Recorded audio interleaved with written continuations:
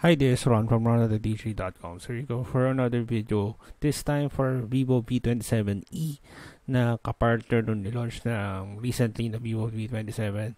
Ito yung first time na makakita tayo ng smartphone na may Helio G99 processor on this one. So makita nyo, almost the same yung looks ng triple main camera, pati yung aura light sa kanyang back camera. Pero syempre, since this is an E, expected natin na wala siyang 4G, wala siyang 5G on this one. So, yung placement nito is naiba compared to sa, or almost the same pala, sorry. So, doon pa rin nasa bottom yung dual nano SIM, wala siyang 3.5 audio jack, USB-C port, may speaker sa baba.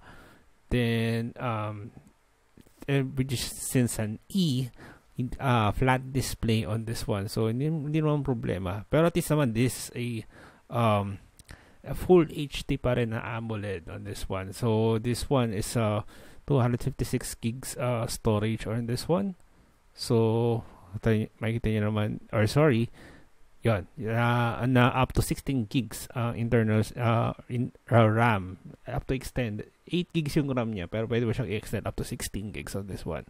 So since Helio G99, nagkaroon na tayo ng hint na this one can shoot 60 fps video, pero it still has the capabilities, almost the same na capabilities nung shooting videos and photos ng V27. Pero syempre, since limited tayo sa processor in this one, so check natin. Yan, makita nyo.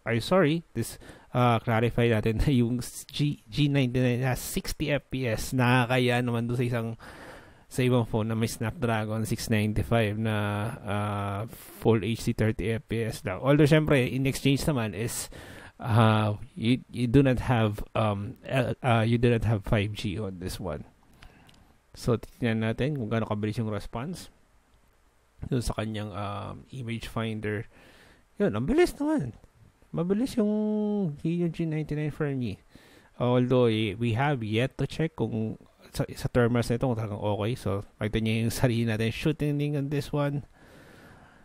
And nabigay pa natin more of the cameras as we only had limited time on this one. So vivo V27e is now available for the Philippines for 16,999 pesos. Babagsak natin yung link sa description below if you want more details of this one.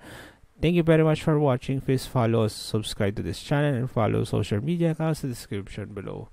This is Ron from ronathetd3.com. Thank you very much for watching. Hi, this is Ron from ronathetd3.com. So we go for another video. This time for vivo V27.